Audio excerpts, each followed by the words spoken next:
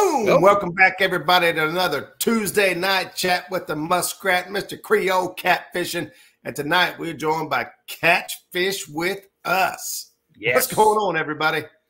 How you doing? How we doing? What do you guys think about that intro, huh? That was awesome. That was awesome. Some impressive pictures. That's Mr. Kelly Bullock hooking us up again this week, getting us rocking and rolling. And he's already got the spotlight loaded up and ready for us tonight. So first of all, welcome in, guys. Thanks for taking the time to jump on. And I know it was kind of short notice. We was going back and forth on what we was going to do for a show tonight. And so I appreciate you guys being flexible and say, hey, come on in. We'll talk fishing. Don't you worry about it. It was short notice, but we had plenty of time to notify both our subscribers. I like it. I like it. Absolutely. Oh, we're going to have a good time tonight. Hey, before we get started, we want to do our due diligence. We actually talked about this right before the show. We was talking about the fact that, we always say hello and what that comes down to. And it was said perfectly. It's like going into church. You know what I mean? You just kind of shake hands and say hello to everybody. And you don't feel like you've done your job or sat down or time to sit down until you say hello. So we're going to start out the night by doing just that. Say hello to everybody. So I seen Mike Sampson in the house at 5 o'clock. I don't know. He was he wanted to make sure he got his seat. So hopefully he's got his popcorn. He's good to go. So welcome in, Sampy. Love you, brother. 922 Crappie Barbecue's in the house. Fishing with Mid-South. What's up, Big Mike? Big Wrench is in the house as well. What's going on? Uh-oh. Mama's in the house. Mama Jammer. That's Jackie. Boss is in the house. Well, she is watching from the hospital. So thoughts and prayers going out to her dad. Her dad is not doing great and asked her to take him to the hospital and get checked out. Absolutely. So fingers crossed and prayers are needed. Hopefully Dad Jack there, he'll be all right. So, but I'll try to keep things in line because she's coming home soon. So I got to behave. Bagman 22, what's going on, buddy? Thanks for stopping in. Curtis Cunningham's in the house. Daniel Barry Sports Highlights. I got to slow down when I say that. I'll mess it all up. In the house. Welcome. Fish On's in the house. Thank you for stopping in. Mr. Kelly Bullock is here as well. We got Facebook land. We got Michael King tuning in and Ted Ellenbecker. Thank you guys both for stopping in tonight. Appreciate you. Wabash Nate's in the house. Oh, boy. What is this? James. I know how I would pronounce it down here. Now, I don't know how y'all pronounce it, but to me, that's Deroche. What did you say? Deroche. That's how we say that down here. That might be Deroche. I don't know. He'll tell us in chat, but that's how we say that. James, we want to make sure we don't jack this up every time. So if you don't mind kind of helping us out with the pronunciation of your last name, I don't want to murder it every week. But appreciate you being here. I believe that's the first time I've seen you here. So welcome. Thank you, brother. Okay. Bobcat's in the house. Catfish Bandit. Haven't seen you guys in a while, man. Hope all is well. Harley Neal's in the house. What's up, my brother? Wow. We got to get that guy on the show, too. That'd be a fun show right there. Get my notepad ready for that one. There we go. War Pig's in the house. What's up, War Pig? Thanks for stopping in. Another channel member helping us out over here on keeping the lights on at the studio. River Rats Catfishing Club. There we go. I think he double dipping on us. He got in on the Facebook and the YouTube side. We'll take both thumbs up, brother. I like it. There's Zach, my brother River Warrior himself. We are actually got a big trip heading out next week. We are heading down to Alabama to do some pre-fishing for the Sea Arc Invitational Tournament. Ooh, nice. I am super pumped about that. Harold Bolton's in the house, another channel member. Thanks for stopping in, brother. Stonefly 71. Local brother, been passing back and forth some information on the river, back and forth there. Paul Edmonston's in the house. What's up, buddy? Woo-wee. Pontoon Jody's in the house. Jody, welcome. Thanks for stopping in. Mike Greenwell. There we go. We got all three in the house now. Clearview Outdoors. River Warriors present and accounted for. That's it. Spent the eclipse out on Hoover trying to catch some fish. John Boy, what's going on? We'll touch base on the eclipse and was it good for fishing or not? Because I've got mixed reviews. I've been trying to keep up on what everybody was up to. The majority of people said it was a good day to fish. But I know Skip was out. They caught like 8 fish before the eclipse and only caught 1 fish after the eclipse. And shut it down after. Yeah, go figure. I don't know if that had anything to do with anything, to be completely honest, but stand 3. We got stand 3 and then stand 2. We got both stands in the house. What's happening, guys? There we go. We got Dale Hayslip in the house as well. What's up, Dale? Crappie Day Fish on. Missy Kennedy is in the house as well. We got a Facebook user says mystery man in the house. There's Daryl Morse, Bob Britt. These guys, everybody's double dipping. They double dipping. I like it. I like it. There's John Smallwater Charters. Thanks for stopping in, buddy. Appreciate you. Let's see. Going through, making sure we don't miss anybody. Wabash Nate. I can't remember if I got him first time around, but thank you. Let's see. We got Daryl in the house on the YouTube side. I see Kelly saying Creole needs to show off those awesome jigs he got this weekend. I do actually. I'll go get him here in just a minute. But yeah, we'll don't be making me jealous. I'm heading to Alabama, and I'm wishing I had more skipjack rigs. That's exactly what these are for. I'm gonna try them out Sunday. We go check it out. Mike Irvin's in the house. What's up, buddy? There you go, Eddie River Junkie. Thanks for stopping in. Getting down here. John Orler, what's happening? Hey, what's up, John? Mike Greenwell says honorary river warrior. I think he's earned his stripes, to be honest with you. I think so. He does some hardcore fishing. Let's see who else. Captain Morgan in the house. We got Sue Woolley in the house with us. Mr. Terry Lane. Miss Telly. Hooks and Hammocks. What's happening? Jerry Parker, man, had a solid performance this weekend on the Uno tournament. Ruining Kevin's bite. As good as what Jerry was out there. I think he had a 62-pounder that hit draw 4, and it still was no match for Channel Cats. It was not enough. It was not enough. And that is the story of the night tonight. I see Dad was in here earlier. There's Mama's in the house.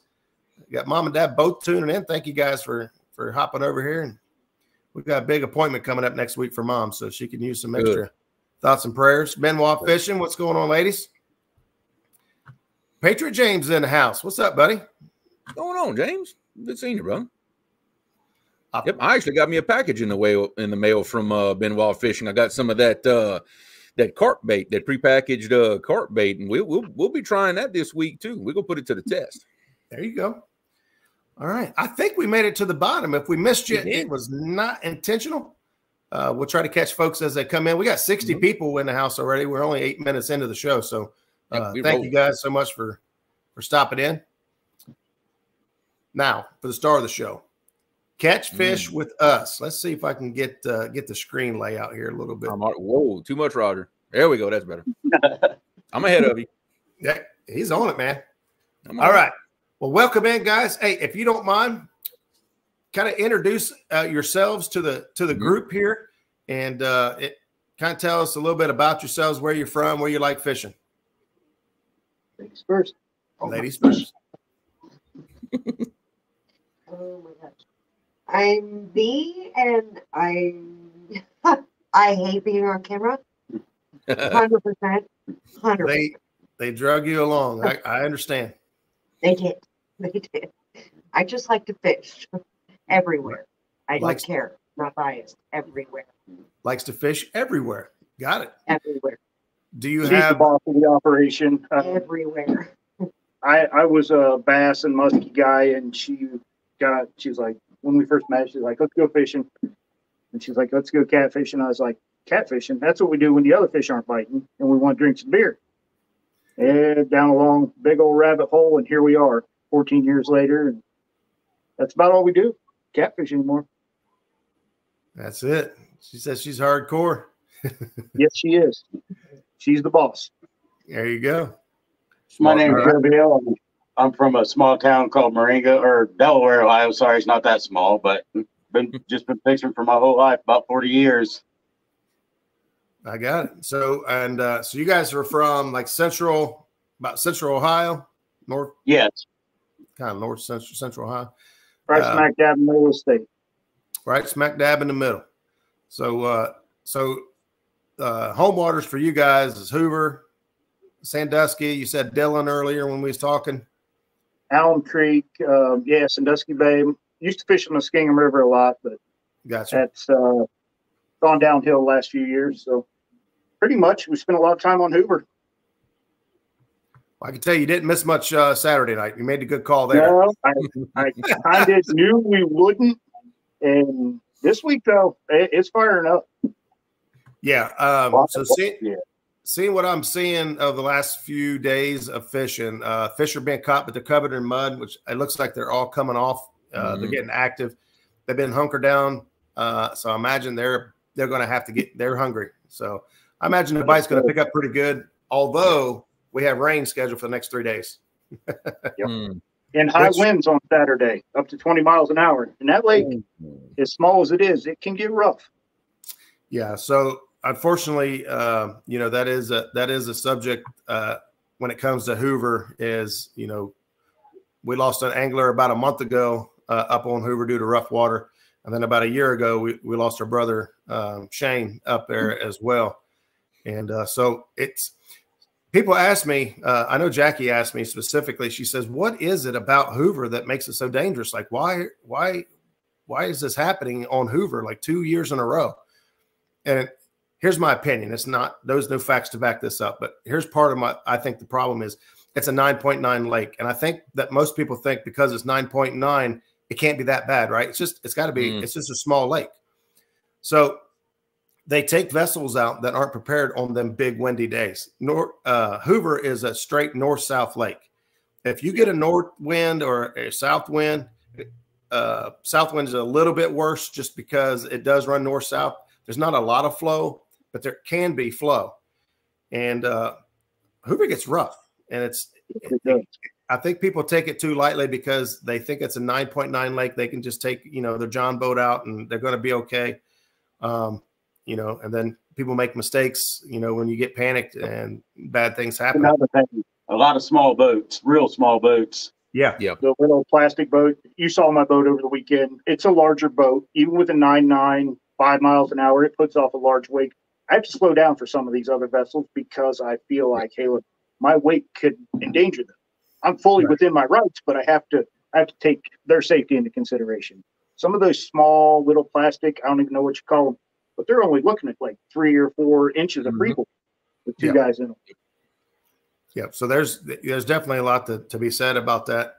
And then also, if you start taking on water and you're on a 9.9, you can't take off and get on plane. Most of these boats, I can't get, my boat don't go on plane. Yeah, there you go. Please wear life jackets. Things get bad faster than you react. Yeah. Anytime that water is rough up there, I know like Skip and Lloyd were up there fishing this week. And in the morning, it was pretty choppy. And they had their life jackets on. I mean, they were on trolling motor. Legally, they did not need. They gone. Oh, here we go. Got them back. Hang on. We got it. Skipped over 1 second. Now we got it. I don't know what happened. I thought it was on half Amish cell service out here for a second. Anyway, yeah. So they, wearing your life jackets and putting your safety first is always good. Yep. So what are you guys' preferred methods of fishing it? Because obviously you're fishing mostly reservoirs. I'm going to go on a limb and say dragging is your go-to. Yep. 99% of the time dragging. Yes, sir. Well, like the other night you said you were anchored up off the point of that island up there. Certain times of the year that works really well. The fish in Hoover move a lot. I mean, you have to chase those fish around, and so you have to become proficient at dragging. Most of the time, like this weekend, if we do fish it, we're still debating on where we're going to go, but if we do fish it, we're probably just going to anchor up somewhere out of the wind. Not ideal, but that's what we'll have to do. Well, especially on Hoover, when you get, not Hoover, Sandusky Bay, when you got a real good wind, and I didn't pay attention to the direction, but honestly, it doesn't seem to matter a lot because what happens is on the bay, people don't think that the bay has current, but it does. And it's driven by wind. So basically the wind off of the main lake pushes water into the bay and it only gets so full and then it goes back out. And it kind of does that rhythm all day long. Almost like a tide in a way. What's that title? It's fun. Almost like a tide in a way. Time you're pulling planer boards on the bay, and you're like, "Why is that board going that way?" And you realize, all right, you just went through a major current seam, and we couldn't keep our board straight the other night because of current. Yep. Yeah, I've actually used 8 and 10 ounce sinkers up there, and people are like, "Are you kidding me? It's a lake. It's a bay. Like, why wouldn't the world?" It's 7 feet deep, and yeah. That's a good question right here. I like Sand Three's question. There you go. If you found a spot that was more active in a lake, would you drag it or anchor up on that one spot? I go NASCAR circles around that one spot. That's basically what we did Saturday night. Most of those fish we caught came out of about I don't know, 100 yard by 100 yard square. Yep. And just going back through it.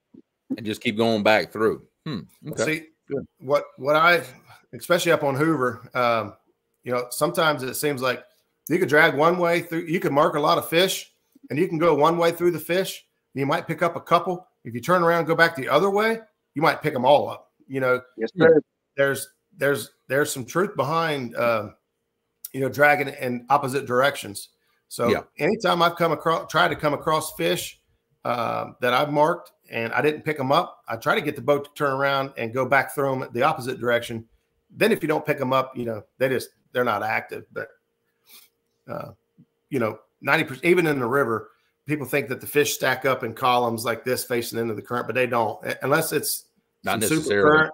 They'll be turned every which way. You know, they're not necessarily completely direction oriented all the time.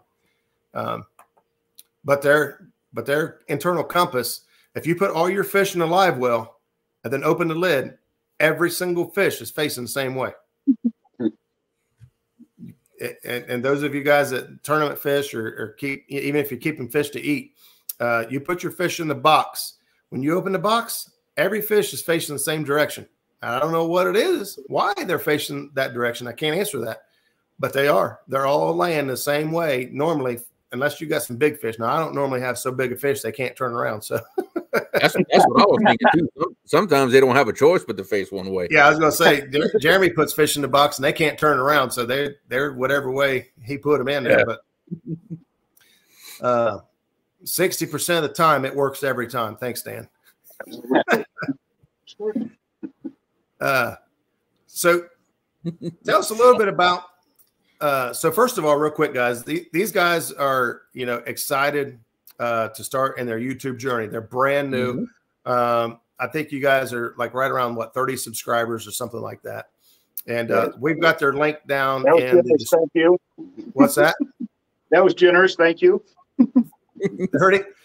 I think the other day when I looked, it was like 27 or 28 or 20 somewhere. So I figured you made it by 30 by now.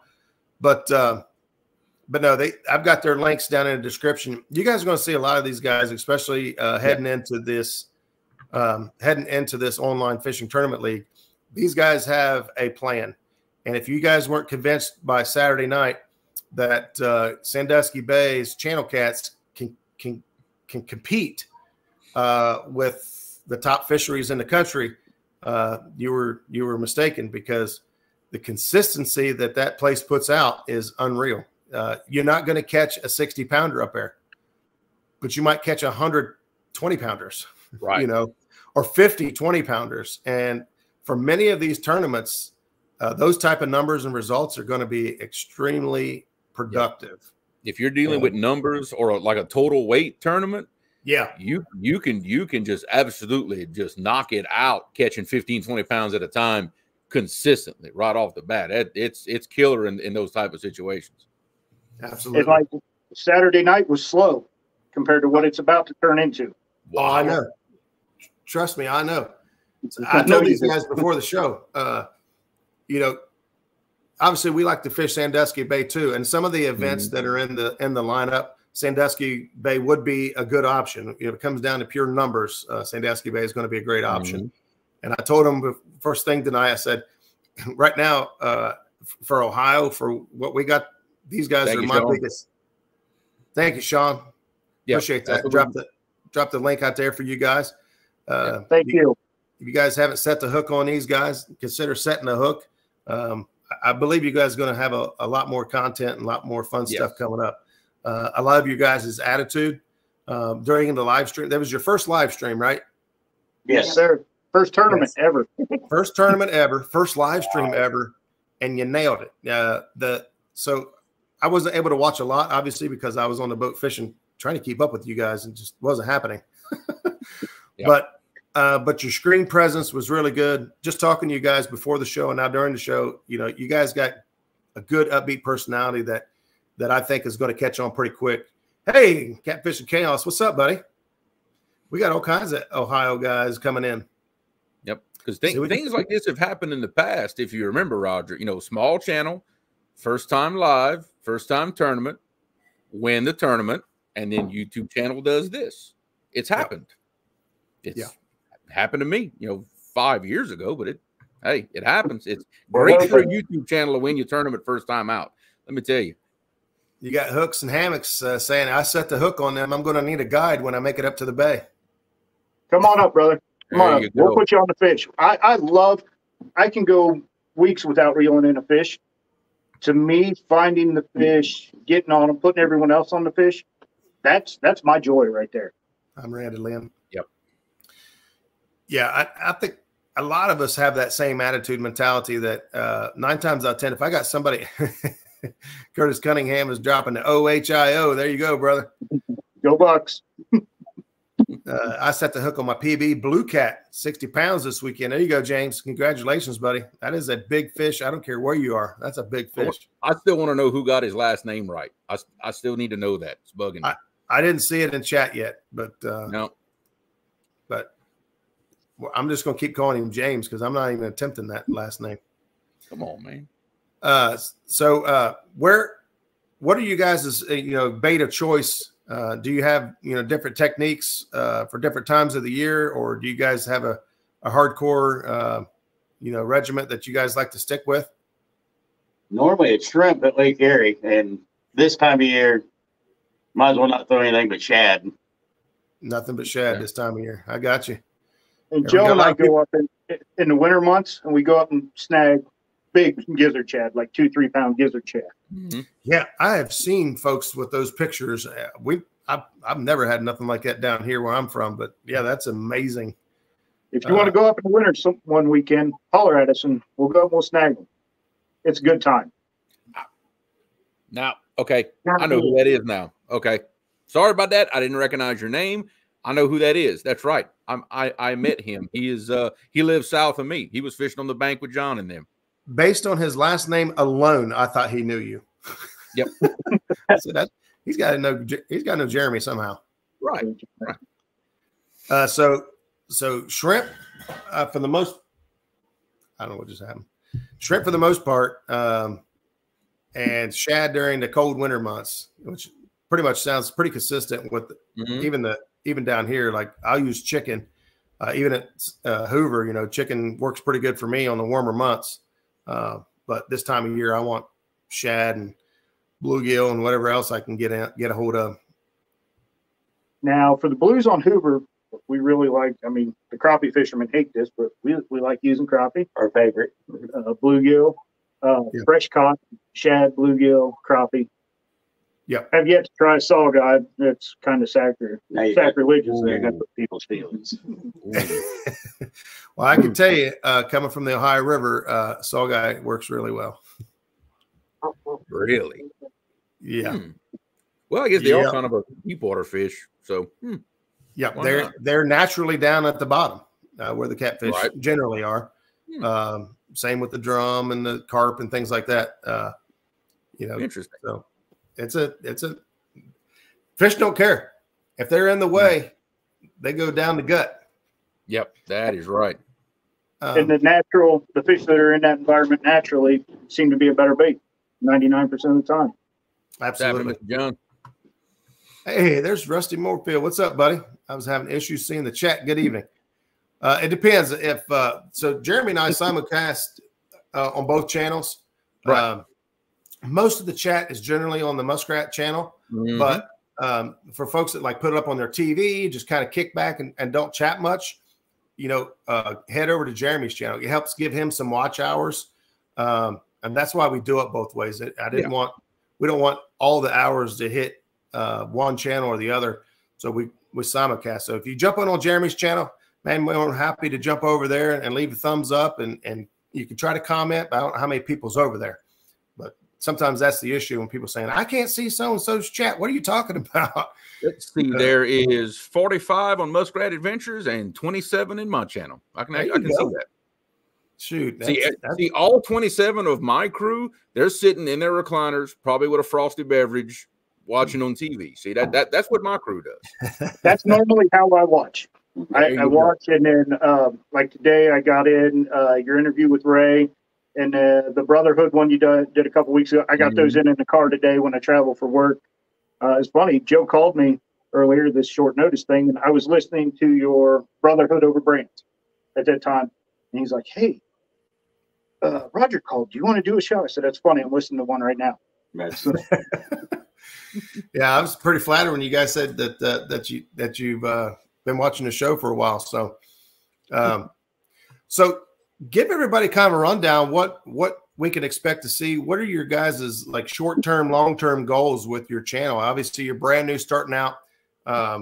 So what are some things that you guys want to do with your channel, or how do you see yourselves, 6 months to a year from now?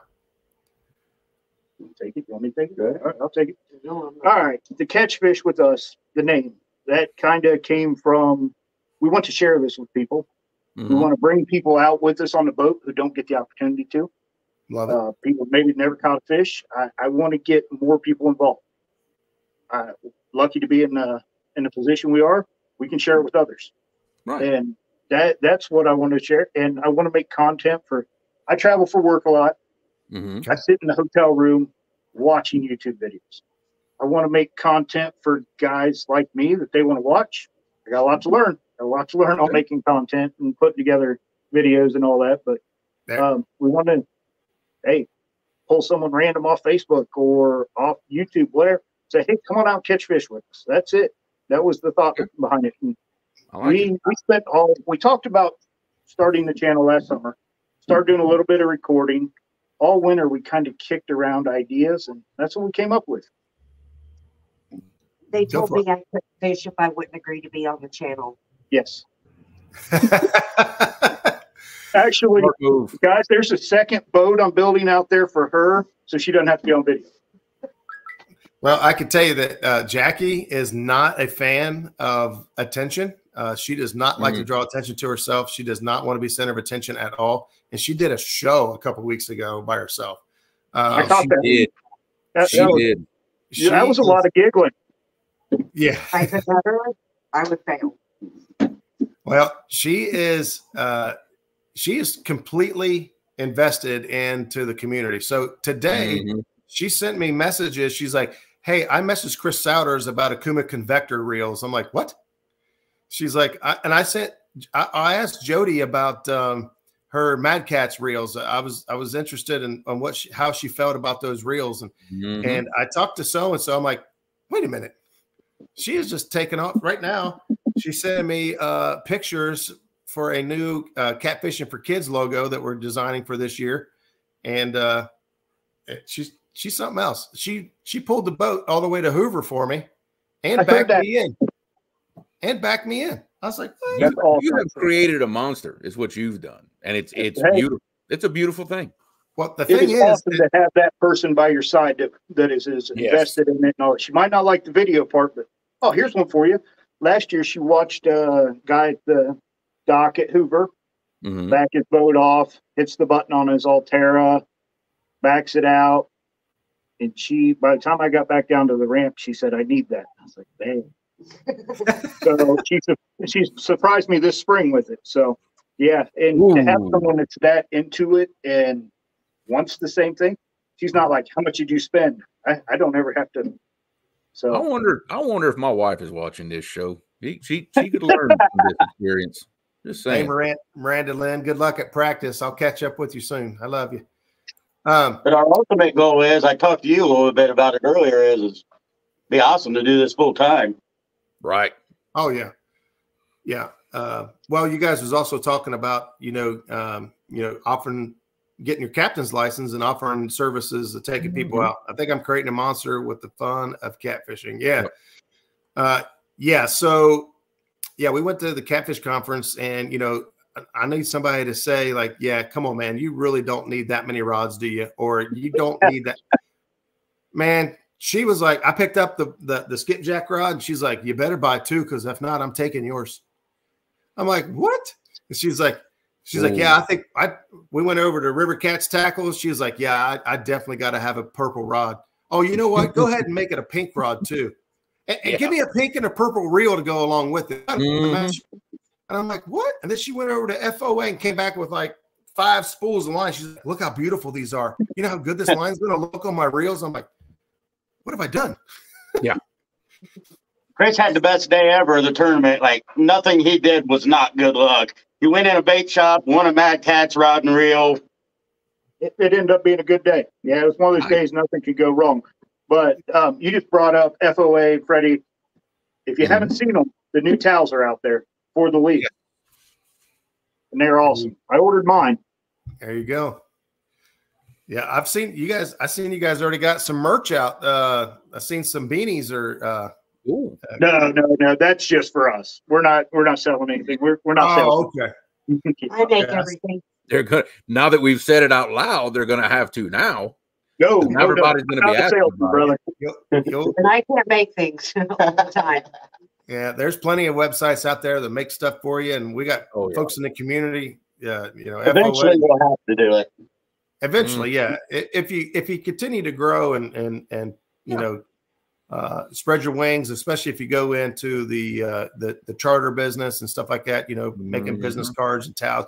Somebody could take something home with them, physically touch it, taste it, smell it. You know what I mean? It's just a towel, but they already. See, somebody want one. I'm telling you, there you go. You're going to have enough of a while of people asking and you telling them no, that you don't have it. It's going to just kind of force you to do it for a while. I'm telling you. Jackie, you guys just talk about taking people out fishing. She just sent me a message. Ask them if they want to go fishing May 4th. So far, May 4th was the only day that we don't have plans for like the next 4 months. Today, she's like, I think May 4th is the only date we have available to do anything. And she's like, ask them if they want to fish May 4th. I'll have to look at the schedule, but I know we go to Michigan somewhere in May, but I think it's after that. So yeah, we'll talk about it afterwards. Absolutely. There you go. Yeah, she runs the calendar. I have to ask her, what am I doing next weekend? Can I make plans on this weekend or that weekend? She's like, no, you got a tournament, you got an online tournament, then you got an in-person tournament, and then you got an online tournament. And a birthday and a wedding and yeah. Well, this weekend I thought I accidentally tried to sign up for a couple tournaments, and she's like, hey, Skip, you're right. I can get you some towels. She said, hey, we got Monster Jam tickets this Saturday. You're not doing tournaments. So I was like, oh, delete. Ooh. Let's see. May the 4th be with you. There we go. That's right. That is May 4th, ain't it? That is. May the 4th be with you. Come on, Roger. So tell everybody what you guys are fishing out of, like what kind of gear you guys are using. Are you brand specific? Do you have any loyalty? Do you just use what you can get on? We are using the Mad Cat's rods. Fell in love with them, ordered a couple, fell in love with them, stocked the whole boat with them. Reels are a hodgepodge. You know how that goes. You got except for her, she had to have her Revo, whatever it is. And, oh boy, it's the reel no one else will have to touch. Okay, but the reels are. I got a bougie girl too. They all have their flaws, right? He loves using that reel. It's just not allowed. Yeah, that's hers. Okay, right. I got you. Actually, I've caught my biggest fish on the boat with her reel, but she wasn't on the boat that day. Ooh, I told you what use my freaking rod and reel. A good friend will tell on you on a live cast, right? Yeah. You gotta understand that when you start doing stuff live, you can't take it back. You can't edit it out. Live is live. And the community has great memories. And if you ever forget, everybody else will remember. Trust me. Oh, that's a fact. What are you guys fishing out of? It's a 1984 Starcraft. It was an Islander, which the Islander had the small cabin up front. And we did that for a few years. We'd spend the night on the river or whatever, just anchor up. Rods. It got to the point where we could lay in the cabin and be like, hey, that's your clicker. That's your clicker. And wouldn't have to do anything except for just lay there, enjoy the night. Well, as we got older and that cabin got smaller real quick, put on 2 pounds, and that is not true. As we became more obsessed with gear, the cabin was taking up room. Yeah, true. So opened it up, and it's a nice big stable platform for us. Always feel safe. It really works. Just 70 horsepower motor. I ain't going anywhere fast. 9.9 kicker and then the trolling motor, of course. So I'll get to that question there, Paul, here in just a minute. Yeah, I'm a big. Everybody knows that I'm a big fan of the Deep V. You know, my boat is an old Sylvan. It's a 1983. It's pretty much the same as a Starcraft. I saw you guys' pictures and stuff of your boat. That's a Johnson 70. Yes, sir. Evinrude, but yes, same thing.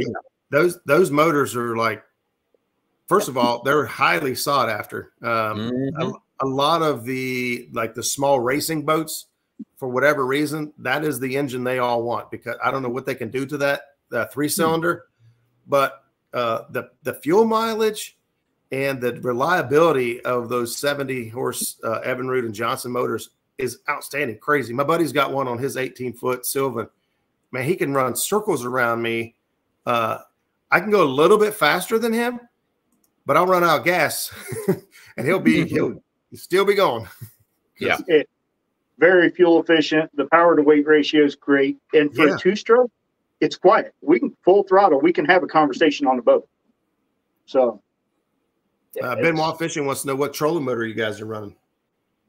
She got me that Altera 24-volt this year. Boy. Saturday night was the first time out with it, and I'm in love. We didn't have spot lock. I had a trolling motor on the transom at Hoover the last couple of years, just pushing us around. And, now I can set a route and just hold a course. It's like I was playing with that. That's why I didn't catch any fish Saturday night. I was playing a trolling motor. Yeah, once you learn how to lay a track and learn your I'm sure you got drift socks already, but once you learn how to lay a track and use drift socks to keep you straight on a windy day, it's a game changer. The Altera is good. We had trouble with cold weather. I know Skip's in here at Clearview. We ran into a lot of issues with his and cold weather. I'm hearing that they've upgraded everything and they've changed all that. People aren't having the same types of issues. I don't know that to be true or false, but launching it and being able to kick it on stuff was great. I seen the comment, until you forget to turn it on. Yeah. Steve Douglas has got a video out there somewhere where he had to go swimming. We have a closed bow. I have to use my dock hook to turn it on if I do forget. So there you go. Paul says he just bought a V hull. Heck yeah, man, that is awesome. Yeah, I like a deep V. Jackie and I, she thinks we're going to have a new boat next year, a new to us boat. We can't afford a new boat, but it's definitely going to be a V hull or a deep V. There's lots to choose from and look at, but they're so dang expensive. The only problem is we have 30 people every week at Hoover asking us how big his boat is. It's too big for here. It's too big for here. No, I have a 22 footer. How big is yours? 17. It's only 17, but it looks big out there on the water. I'll admit it, but we get comments all the time. The boat's too big for. Mine's 22, and the limit is 23. Yeah. So I don't know that because my buddy Doc Lane got kicked off of Hoover in a 24-foot Sea Arc. They check. I know. He only fished 1 hour of that tournament, and I think he either won or came in second place, and he only fished 1 hour. Oh, wow. That made it worth it. When it's really cold, spray silicone spray on the shaft on the Altera. Jim Buckeye Catfishing. That's a great tip. And that also goes for the Tarovas. If you get those shafts iced up in the cold weather, that silicone spray will do wonders. Keep that thing from freezing, because we've had those issues even with the Tarova manually putting it in and out. It'll freeze. Yeah, I had seen that was the biggest issue with them locking up. So I made sure I got the quick disconnect bracket and all that, just because I don't want to try and take the side plates off to lower it down. I was like, I'll just get that quick disconnect, and if I have to, That's what I'll do. But let's just hope that doesn't happen. We don't fish when it gets too cold. That's when it's time to saw guy fish. Hey, Paul, to answer your question, for a meet and greet for Southern Ohio, we are going to have one. I've talked to Brandon. Brandon asked me to take it over this year. Brandon's just got so much going on with his health and stuff that he couldn't even do it last year, and we don't want to miss another year in a row. So I'm going to go ahead and try to head that up this year and get it going. I think we actually agreed on a date already, September, end of September. But once I get it figured out for sure, but it's looking like I'm going to try to go down on the river. You know me, I got to be on the river. So I don't know if it'll be a Rocky Fork. We're thinking about doing something down around Cincinnati area. So it's a little more centralized for like some tri-state, so we can get some Kentucky folks and some Indiana folks and stuff over if they want to join in for a meet and greet. But we are going to have a meet and greet this year.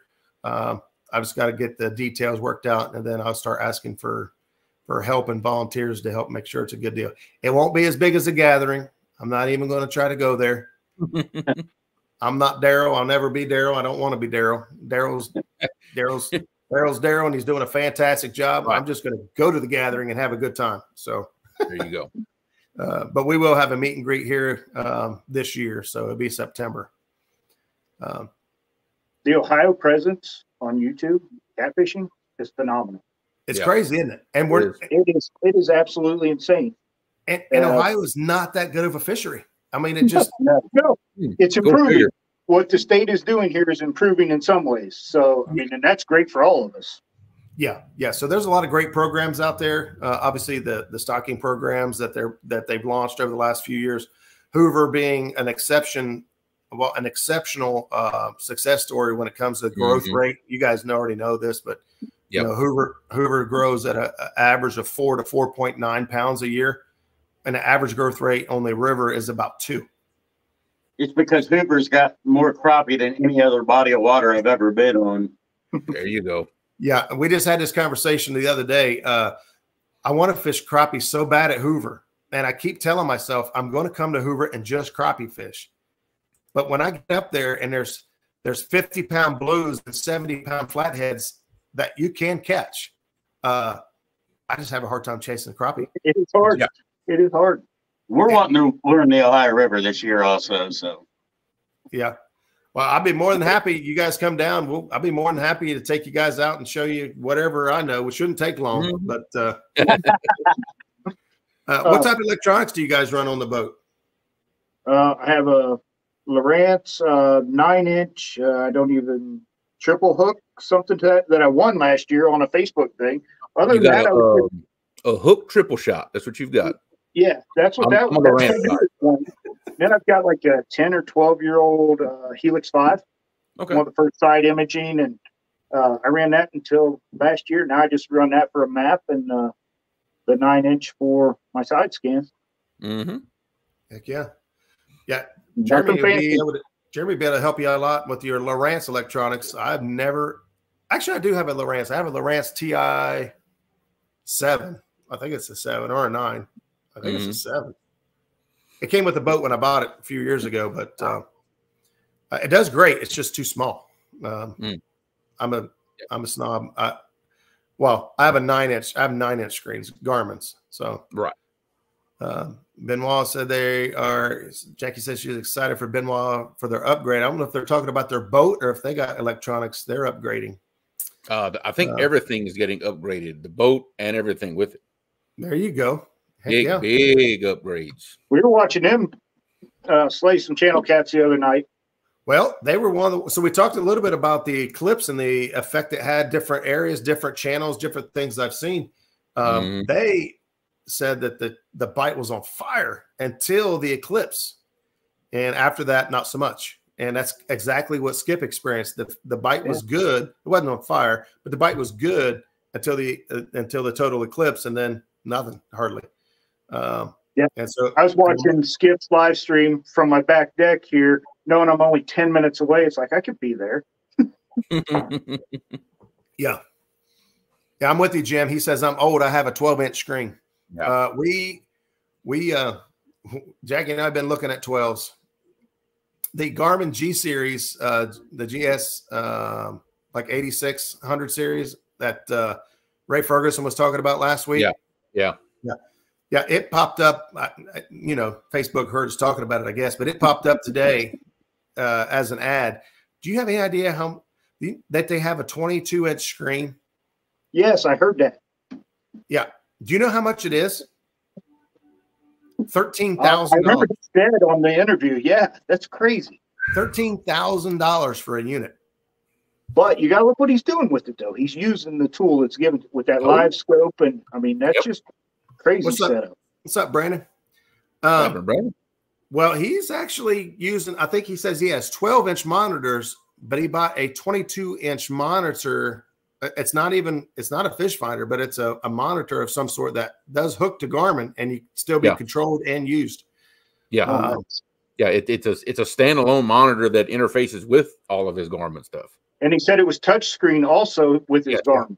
Yeah. For that reason, I saw the 22.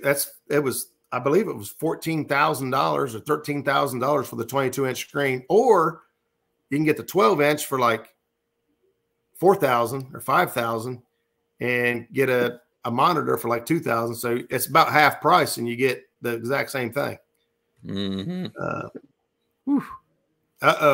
Bobcat. I don't know who Bobcat's talking to. Bobcat says, "Team My Bad Dude is going to whip up on you this weekend, big boy." Well, hey, we can't win them all. We can just win the first one and go from there, right? It's him and James are going back and forth as usual. There you go. Brandon says the 22-inch NBG battleship screen is $4,000. That's just the screen. That's nothing else. Ooh. Yeah, I don't see that ever happening. I've already been trying to figure out how to hook my tablet up into it and just no kidding. My laptop, maybe something with a bigger screen. Yeah. Like go buy one of those like $150 TVs at Walmart, try to hook that up. You know? Someone did that on the front of the bass boat. Had to like 32-inch on the front of the bass boat. Right. That's what I need. Yeah. Trying to get the boat upgrade. Wait, where'd it go? Trying to get the boat upgrade. Just going to get her on the water, then working on upgrades as we go through the year. I might have a couple things to help you guys get started. I offered you my net, but you didn't want it. I'm going to offer it to you again. And I might have another graph. That Elite TI-7. I haven't figured. I'm thinking about putting it on the back of the boat for when I'm bumping or suspend drifting.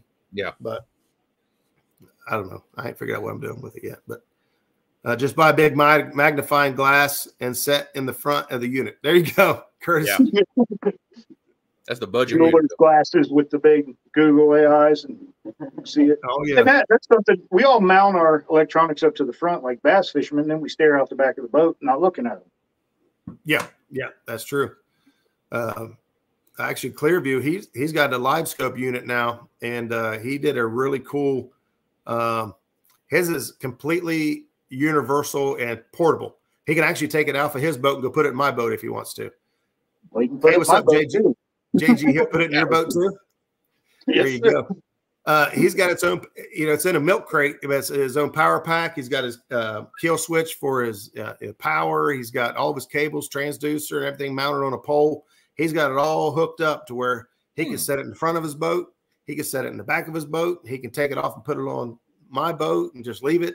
Just whatever he wants to do. Yeah, whatever. Can you imagine facing a live scope backwards and then bumping and actually watching your bumping rig on live scope? I'm just saying it would work. Throw it out there, right? I mean, I'll never be able to do it. But 922, that's one of the things I saw, but I haven't figured out how to do it or if mine's compatible. But there is videos out there that shows how to Wi-Fi link your graph to your phone or a tablet or HDMI TV, anything that has Wi-Fi capabilities. So it's out there, just the same as like your. See, he was thinking it too. I ain't the only one. So now we used to do something similar to that, like on the Muskingum River. We would anchor up and had it was called a deeper. There's a little ball that you throw out, a little sonar ball, right to the screen. So you get your baits out, you float that back over your baits, and you have an idea of what's back there. If the technology was better at the time, that could have been awesome. It just wasn't clear enough to. That's interesting. Yeah, so and that worked rather well. Yeah, it adds up fast. You know, Zach just picked up the Humminbird version of the whatever they call it, the Mega Live. Yeah, you know, by the time you start buying cables and just the poles to mount these things is crazy expensive. The mount itself, then the pole itself, and that this is everything. Just the initial shock of buying the thing is bad enough. Yeah, Roger, it's not that we didn't want it. I know, Benoit. I was just playing with you. I know you were trying to be nice. You were like, no, don't give away your other net. You might need it someday.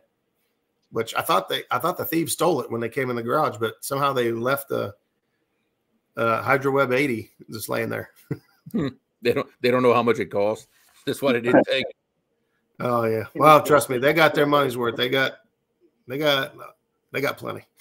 Oh yeah. You need a memory card for active captain. It looks like we're talking graphs up there. Yeah. Which we're gonna, make your own pole mount. So yeah, Skip did make his own pole mount. He went the PVC route, and we found out that that PVC does not hold up very well. It flexes as soon as you start giving it a little bit of juice. It flexes and it kind of messes your imagery up just a little bit. I have a 10-inch helix on the back for drifting, a 12-inch Lowrance Live on the dash, and a 9-inch Garmin on the front with live scope. Man, Buckeye's got it all covered out. That's what I like, because each of those is really good at something different. So Garmin has the best live scope. Live imaging right now, Garmin still stands out in front. Everyone else is catching up pretty fast, and I'm sure somebody will overtake that title eventually. But right now, Garmin still holds the best. In my opinion, Humminbird still has the best side imaging, but Lowrance has the best, I think, 2D and down imaging, especially with that overlay. Yes, I love that on mine. I'd like the overlay. Love it, love it, love it. Yeah. So Jim's like, hey, I ain't no brand snob. I'll run them all. Which I do too. I got a Humminbird on the front of my boat. I got a Helix 7, I think, on my graph or for my trolling motor. And I got 2 Garmins at the helm. Hey, there's Paula Smith. I just seen that you made the news again. I didn't get to read the article yet, but I'll be sure to go back and check that out. Thanks, Paula, for stopping in. Love you, girl. I forgot. I had a good question for you guys here just a second ago, and I got sidetracked. There's so much stuff. While you think of your question, I actually have a question. A little straying from the subject just a little bit, and this is really for all three of y'all. If y'all been doing YouTube for a little while now. Now that y'all have got going on YouTube and really starting to see how everything works, everything's growing, is there anything that's, let's say, surprising now about YouTube that maybe y'all didn't expect, or maybe some assumptions that y'all made about YouTube that come to find out are not or wrong? Anything that surprised y'all since y'all started? Well, we're still fairly new, and like we said earlier, we don't have many subscribers yet, but we've already got one hater in the 28 subscribers. One hater? Well, I tell you right now, if you get hung up on one hater, you're in the wrong business. Because not even worried about it. Got a new member. Brooklyn, thank you. Appreciate it. Brooklyn, I don't even remember seeing that. We're still fairly new, so no giant surprises yet. I realized it's as uncomfortable as I thought it would be. It's every bit as uncomfortable as you thought it'd be. That's okay. I don't know if it works in the like live camera stuff, but in school they tell you just imagine everybody in their underwear or whatever. So I don't know if that'll work for you. No, I don't think it's the same thing. You don't want to imagine any of us in our underwear. No, we're not going there. Time to go. Here's what I'll tell you. And this is just my 2 cents for somebody new coming into YouTube and wanting to do the live things, is focus on your audio. Audio is, in my opinion, and it's just my opinion, is probably more important than your video. Video quality is important. Don't get me wrong. People want to see what's going on, but audio will turn people off and away pretty quick. So having noise canceling devices, whether it's the dead cat muff, or even if you go as simple as, like, right here is my box that goes on the boat. And even if you go as simple as a hair curler with a hole poked out for your cord, that works. That works great too. That will save you from losing viewers, especially if you're live fishing. Yep. I don't see my. Oh, it's on the camera. It's on the mount that's on my ring light. But focus your energy on and your money into like sound quality, GoPros and stuff. You can get action cameras. There's a million of them out there, and anymore they're all good. You don't have to have a $400 GoPro to make a video and do something out there. They're good. Got 4 GoPros. Well, that's fine. So I'm preaching to the choir at this point. But I know one big thing that helped me, especially when I was starting, because I was insanely camera shy, and I still am a little bit, believe it or not. The chat's going to tell me I'm full of it, but still get that way sometimes. But for me, it helped a lot when I was first starting. You know, a couple of subscribers I had, especially with live streams. Once I got to know my audience personally just a little bit, it started being like I was hanging out with them, you know, and getting to know my audience helped out a lot. It helped out cut out a lot of those nerves, because now I'm not live in front of a bunch of strangers anymore. These are people that I know personally. People, you know, that helped me a ton when I was new. Now, it took me, Roger, probably about a year before I did my first live stream. It took me a while to get the nerve up to finally do it just live on my own, not in a tournament. But that's the big thing that helped me right there, is getting to know people, getting to know my audience. It calmed those nerves a lot. I will say that. Thank you. So Brooklyn came in earlier, and I said I didn't remember saying the name before, and obviously it's a fan of Joe's. So we all love you, Joe, says Brooklyn. My daughter. There you go. Okay. There we go. See, I absolutely love that. If you guys, you guys know that my mom and dad watch. My sister was in here earlier. My brother pops in all the time. My kids will pop in randomly. They're too busy for old dad anymore. But I love that the family is working together. Arguing with me about it. Creole ain't camera shy. It's just him trying to keep certain words from coming out. Yeah, that too. Yeah, so keeping the shows PG or PG-13 can be, depends on who your audience is or who you're. Yeah. It's tough. I used to have a pretty bad potty mouth too back in the day. I've got it pretty much under control now.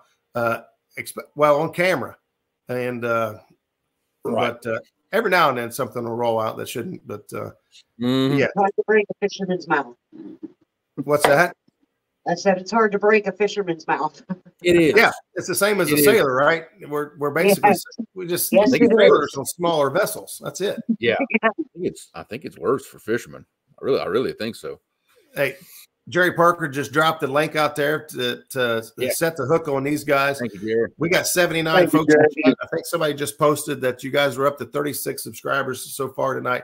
Guys, if you don't, awesome. We thank you all. We do. That's awesome. Guys, give them guys a chance. Go over and set the hook on them and ring the bell. Don't forget to leave a comment. Do you guys have any videos? Yeah, you guys got videos, right?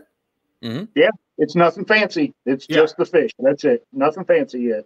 Yep. There we go. Up to 43 now. There you go. 43. Thank you. So, rolling. If I tell you that anyone in here that has a channel that has any content will tell you, me, Jeremy, every one of us, our first videos, our first 10, 20, 30, I'm up to 300, and I still don't know if I got a good video. Your first videos are always going to be, aren't going to be your greatest work. Unless you're like Keith and fishing and stuff, and you just go back and delete all the bad ones and only leave the good ones. Right. Yeah. Which isn't a bad trick. But your first videos are always going to be, less than perfect. But these guys do have some content out on their channel. Consider going over and setting the hook on them. I have a feeling coming into this live fishing tournament league, that you're going to see a lot out of this group right here. And I have a feeling it's going to be a lot of fun. And Creole says he's shy. He's full of crap. I have messages that say otherwise. There you go, Jerry. But see, this is the other side of that coin of getting to know your audience personally.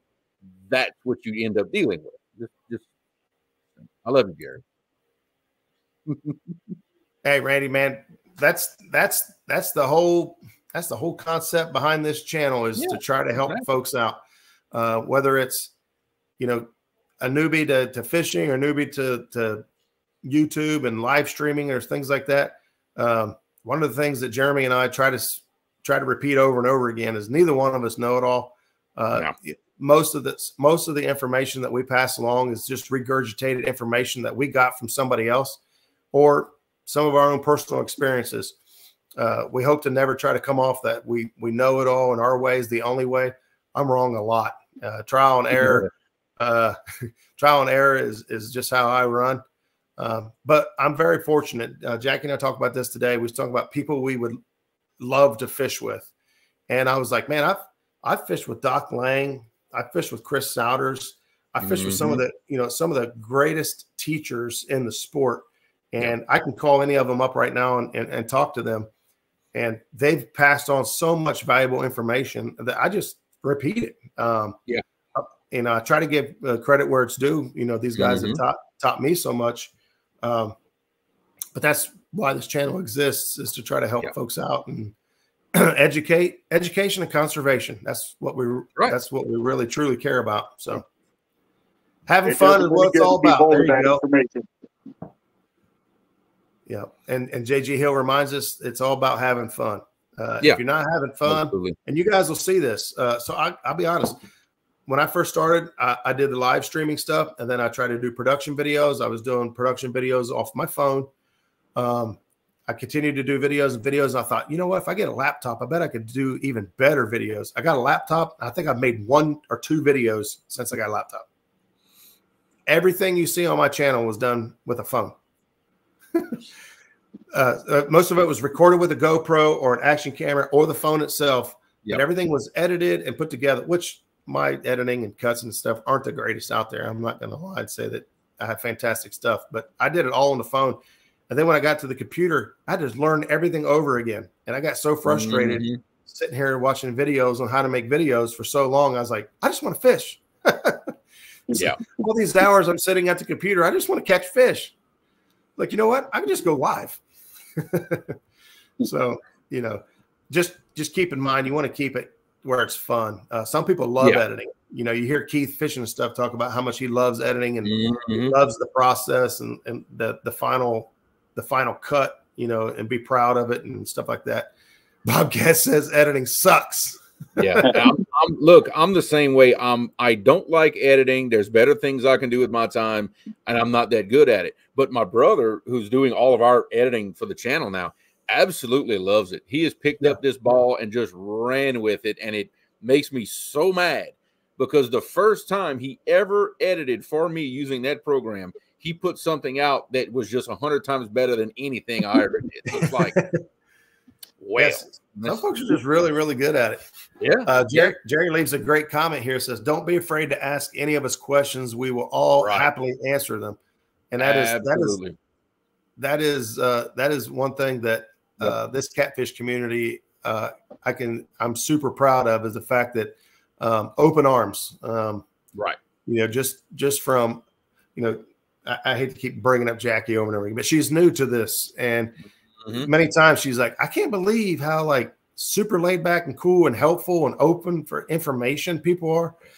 She's just not used to it, and she's like, it's just weird. It's good, but she's like, it's just weird. That and the drama. She's like, I can't believe for a bunch of fishermen there's this much drama. I was like, well, what? I try not to get caught up in the drama. There's enough. If you want drama, you can find it, but I don't have any use for it. I try to steer clear of it the best I can. You'll get caught up in it eventually.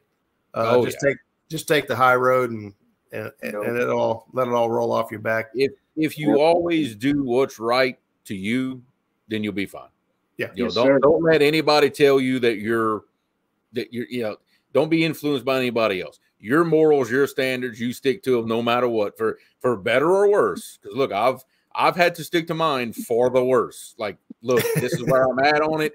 I don't care who gets mad, but this is where I'm at, and that's it. It's if anything else, everybody knows I'm pretty consistent. Like this is where I'm at. If you don't like it, you know, so be it. Draw that line in the sand and don't cross it. Exactly. That's it. No, this community has been great. Just coming into it, I'd watched some of the lives, a lot of the videos here and there. And the night that they did the Kevin, Brian, Chad, all of them were doing the video about the tournament league. Yeah, they were live, and I was watching. I was like, these guys seem like a good group of guys, because we had been talking about doing tournaments, local tournaments, whatever. And we went to a seminar. Joe and I went to a seminar this winter, and guys were like encouraging, hey, go try it. You've never done it. You've never done it. To be honest, a lot of the local tournament guys they fish like their kids aren't going to eat unless they win. And that's discouraging. I mean, and now there are some good ones, but it's that one bad apple ruined a whole bunch. And I was watching the video. I was like, this is pretty cool. And Brian talks about the Uno tournament. I was like, what a cool concept. They went on the veterans, horseshoes on. I was like, you know what? This is more fun than anything. It's not competitive. There's not enough money in it to make anyone be like, hey, this is all right. I have to fish like crazy. It's not like you're winning something. And I kept looking, all right, what's the catch? What's this going to cost me to get into? And I was like, nothing. All right, let's do it. Absolutely. That's actually the reason we're going to miss one of our tournaments this year. We're taking a veteran out for a veterans tournament on Sandusky Bay. Oh, cool. Is that on June 2nd or 3rd or whatever? Yes. First. Disabled veterans. Disabled veterans outdoors. Yeah, you going up? I've been there every year. Okay, good. I will be there. We're missing a couple tournaments that day as well. Actually, Chad's bumping for Biggins. I don't know why he waited till freaking June to do a bumping tournament. Because he wanted to make sure I was in the spawn. That's why. Yeah. Hey, when all the fish turn off, you get to go bump. Hey, well, let me tell you something. Last year, I don't remember what the date was last year, but Skip, Zach, and I all fished against each other in the same boat. I don't know how this happened, but I like to bump farther out. I like to get my bait farther from the boat. So I was bumping out farther. Skip was bumping in the middle, and Zach was bumping close to the boat. He kind of runs the graphs and the rotor, so he keeps his fairly close. I caught fish, and Zach caught fish, and Skip didn't catch any. He was the middle. He was doing absolutely nothing different. He was using the same bait, he was doing everything the same as we were. Zach got first place in bumping for Biggins, and I got second place bumping for Biggins on the Ohio River. So you were getting the breakfast fish, he was getting the dinner fish. The lunchtime fish just weren't eating. It wouldn't happen. Poor Skip. I think at one point we even put the bait on the hook for him. I was like, man, you got something on your fingers? What in the world have you done? But I don't know that he's in here, but I don't know if he even caught a fish that day. And it was just mind-blowing. But anyway, real quick, Sue has a question here about the live tournament. Do you have to have a YouTube channel? You do not. The only thing you have to have is a phone account. You have to YouTube account. You got to have, like, a username. Not necessarily a full channel with content and everything, but you do have to have a YouTube account, right? Yeah, I guess if you have a Google account, you already have one. Right. A Gmail account, and just sign up for YouTube. That makes you a YouTube account. Like, whatever you need to join a chat in YouTube and chat, that's all you need to be in these live tournaments. That's all you need. And the Mad Cat scale. And well, for the tournament league, yes. Yeah. Let's see. There was a lot of great comments up there, especially when we was talking about the drama. I seen something about I've always called it as the reels turn. Yeah. The young and the catfishless. That was one. And I heard as the slicker turns. That was Bobcat. As the slicker turns. That was the other one. Yeah. Yeah. As long as you can log into StreamYard, you're good to go. But see, I just don't remember what you have to log into StreamYard. That's where I was hanging up. Okay. So I'm not 100% sure. Hey, there's Terry Lane. What's up, Terry? Thanks for dropping in, buddy. Kentucky Hunter. Man, we got some folks We got some folks new to the party. Just click the link they send. You don't need a count. That's what I thought. I thought we're learning. Oh, looky there. Uptown Chrissy Brown, man, tuning in late. Channel member for 18 months. Thank you, Chrissy. I appreciate you guys' support more than you know. Appreciate that. I hope you guys are doing well. Let's see. I know we missed a whole bunch of comments right there. I was trying to catch back up. Yeah, I don't know. We was trying to give advice on the tournament stuff and the channel stuff. And the biggest thing I'd say is just be yourself. Don't try to be anybody else. Even though, you know, somebody's super success, like no matter how hard I try, I'm not going to be Richard Gene, the fishing machine. All right. Right. I just can't. There's only one of those guys. And I love him to death. I love watching that channel. But no, we're just going to do what we always do. We're just going to have a camera on it doing it. That's there it. You go. Yep. I've said so many times that, you know, there's an audience for everybody. You just have to find your audience. You know, do what you do, and your passion will come through. If you're trying to fake anything or trying to exaggerate, or it'll come out on camera. The camera will show it 10 times more.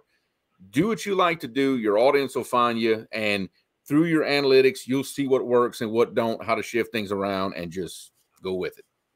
There you go. Have you all considered using measuring board to measure inches instead of pounds like the kayakers do? So for the online fishing tournament league, I don't believe any of those are length. Those are all weight, but there are several tournaments out there that are. Matter of fact, there's a whole here in Ohio that just launched a whole length division. And that's awesome for the fish. Yes. Yeah. I like the fact that you can measure it and put it right back into the water quickly, which is also one of the huge benefits to the live fishing.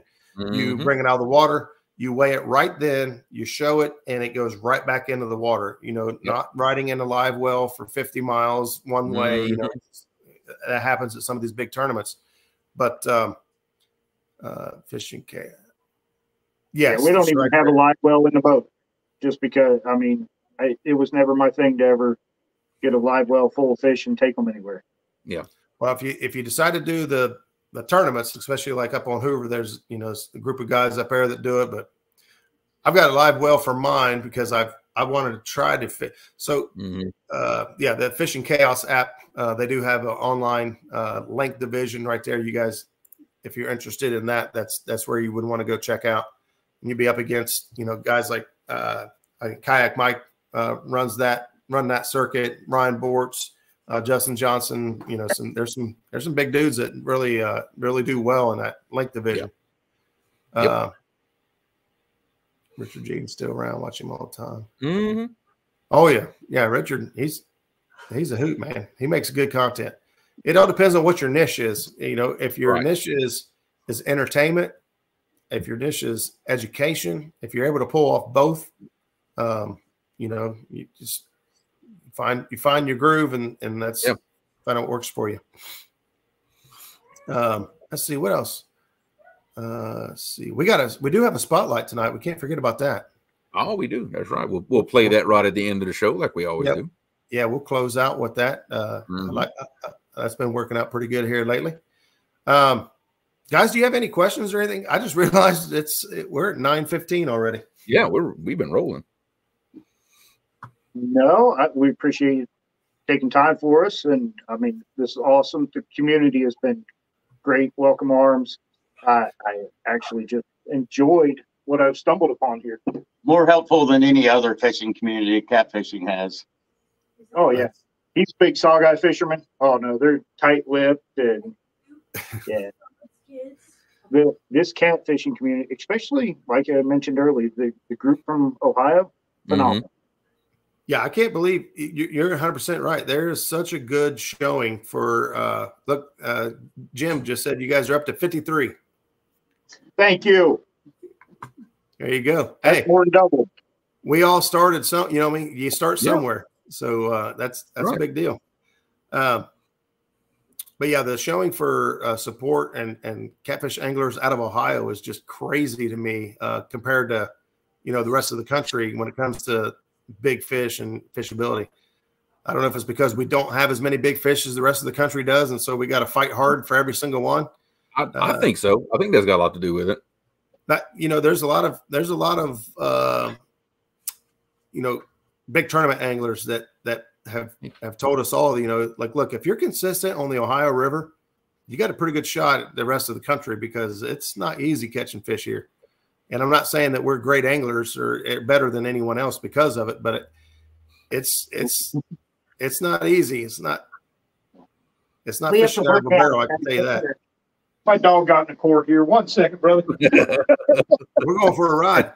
I can tell you that we love the setup you guys got. The big, I don't know how many comments I saw about people saying they love your table and the country theme that you guys got going on there. It looks like a place I'd like to go hang out. I may go. She what? Her whole theme and all that rustic lodge. I mean, it's just a homey feeling. And I built furniture on the side. Here you go. Somebody said you guys were having an earthquake. Oh, I had the phone plugged in up there on the stand, and come here. And the dog got into the court. Kentucky Hunter wants to know where you guys fish on the Ohio River. So these guys are actually located in central Ohio. They're like smack dab in the middle of Ohio. So we really haven't the last couple of years, but in the past, when we have Fort Smith over to Gallipolis, that's my backyard. So, but I always ask this question to anybody, especially some that I haven't met yet, but bucket list fishing destinations for y'all. Oh yeah, that's a good one. I have to take her to the James River, and we're probably going to do that this coming winter. Years ago, I showed her a video of someone catching like 800 pounds of fish in a day, and she's been addicted since. And I saw that. Santee Cooper, yeah, that's I've never fished there. I have fished the James a few times. That's a good fun trip. Fishing tidal water is a crazy experience. So I'm so excited. Yeah, it's neat. And the thing is, we got 2 stands, you got 3 stands, you got Austin from Fishing Fever, you got Dan over at Green Machine, he's not Green Machine anymore. He's Goober Time Guide Service. Goober Time, there we go. Goober Time Guide Service. You got so many good folks over there that can get on good fish. The information is endless. I can give you information based on what I've seen and what I've done out there, but it's not going to be nearly as good as what these guys got. Right. Yeah. The ones that fish, that's their home waters. Yeah, definitely. Yeah. There you go. Harley says, I love catfishing, but I would head to saltwater if I had my choice. All right. Well, this question has made it clear to the end of the show, but we always want to know about PBs. Yes. We always want to know what kind of PBs you guys are up against. So, because it's always exciting when you break it. You know what I mean? Like absolutely it is. When somebody goes out and they're like, dude, they could smash their PB today. What are you guys looking at? Mine is a blue at 34.40. 34.4. Look at it. She knew exactly. Mm-hmm. Knew exactly. My PB was more than 20 years ago, and it was a flathead out of the Muskingum at 32. Yes, her PB is bigger than mine. Mine is one of the photos I sent you earlier. It was right at 50 pounds out of the Ohio River. Nice. 50 pounds. Flathead. Heck yeah. Those are all fantastic PBs, and they can be beaten at any time. What's your biggest channel cast? You guys are fishing Sandusky Bay. We all know that there's some monster channels up there. I think my biggest up there is 22, because my PB was 21 for a long time out of Rocky Fork, and I beat it with a 22 at Sandusky. Mine's right around there. We're all three right around there. My big one last summer was 24. So yeah, that's 24. Oh my God, that is man. We know that I watched the 31 go over the side of a boat, and that's just phenomenal up there. 31-pound channel cat. That's so wild. That's so wild to me, because only a few years ago did I even know channel cats got that big. I thought channel cats didn't get over 5 pounds. You know, that's because that's all they get down here. It's wild that they get that big. It's crazy. Our average the other night, I think when we looked it up, was like 14, 15 pounds per tune fed. I think, I think it was 11, just under 11. It was 16 fish for 173 pounds. So wow, that's unbelievable. That's what I'm saying. You guys right now are, in my opinion, are my biggest threat, at least out of the Ohio anglers. You know, I never try to compare myself to the Tennessee, James, Mississippi anglers. But fish is our whole night. Yeah. Huh? We're one of their fish could be our whole night. Yeah. Yes. Yeah. Well, get like Parker 62. I'm not going to see that here.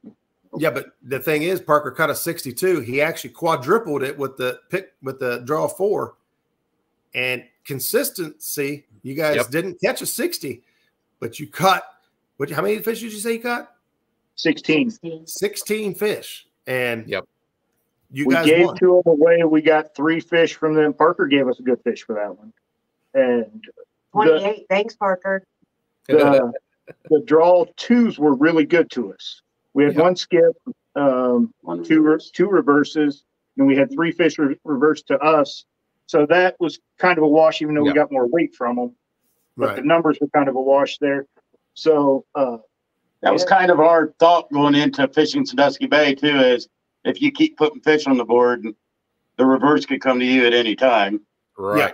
That's the struggle we was having. We hadn't caught a fish. I was like, we don't have a shot at a reverse or a skip because we ain't caught a fish. Yep. And so, you know, because some people made the comment, it's like, well, this tournament isn't about good angling. It's about luck. Well, no.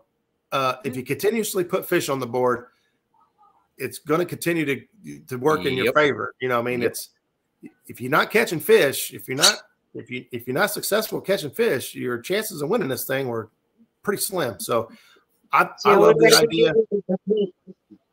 What was it? If that's the only way we knew we could compete with James River in Tennessee. Yeah. No, you guys are on the right thing, man. I thought it was fun. It's always a fun twist. And that's the thing, especially because this is a tournament now and there's money involved, is you don't want things to become stale and everybody's just eye on the prize and not having fun anymore. Tournaments like this and all the ones that are lined up for this year are designed to keep it fun. So the way I see it is, look, we're going to fish these tournaments. We've been fishing them for years for free. And so they threw a prize at the end to make it kind of fun if you end up in the top seat. So to me, that's like, it really is not changing a whole lot. We're going to fish them anyway, but I'm looking forward to the rest of the season to see how it plays out. I'm really got my eye on you guys. I think you guys are going to be extremely competitive.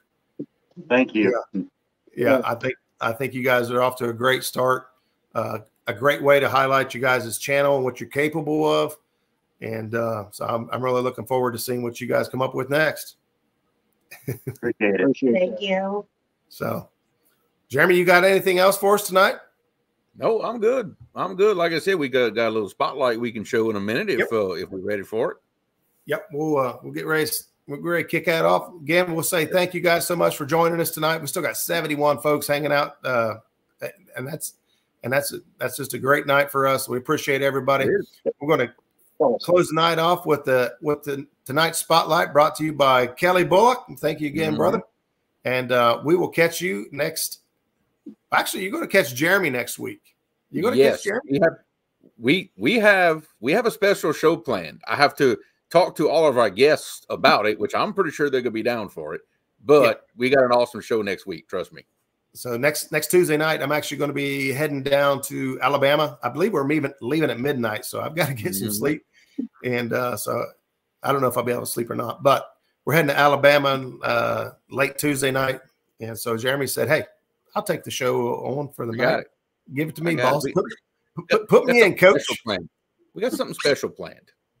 Or I got something special planned. The rest of them don't know about it yet, but that's okay. Again, thank you guys for taking the time to come on and hang out with us tonight. And we'll wrap things up here with tonight's spotlight. We'll see you guys next Tuesday night. Same cat time, same cat channel. Go fish, Good night, everybody. everybody. Thank you you. all.